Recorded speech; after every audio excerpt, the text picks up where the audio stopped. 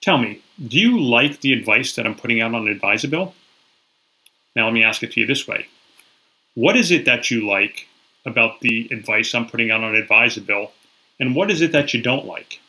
Now, same question essentially, but one of them is a close-ended, which is the first one. Simply means you can answer it with one word, very brief. I don't gain a lot of information from it. And the second one is an open-ended question.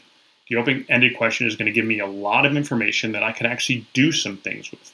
I have to go with a lot of assumptions when I ask a closed-ended question.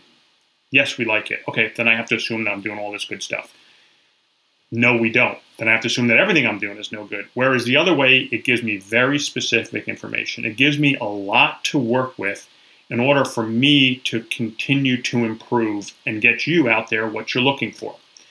You want to use that same approach and that same style when you're talking to your customers.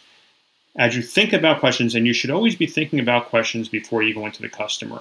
You know it's a good potential because you've set up a meeting with them. So you know going in what you may be finding. So you're going to be thinking about some questions before you go in. Make sure you're asking those questions in an open-ended style.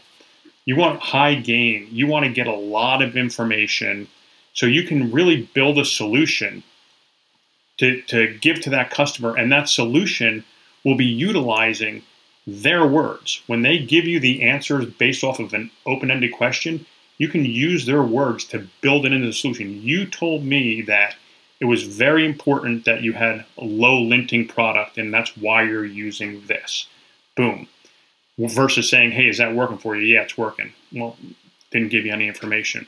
So what I'm telling you is you will be viewed as a more reputable salesperson, someone who delivers value, someone they're going to want to continue to do business with when you ask questions properly, because it's going to help you position your solution using their words.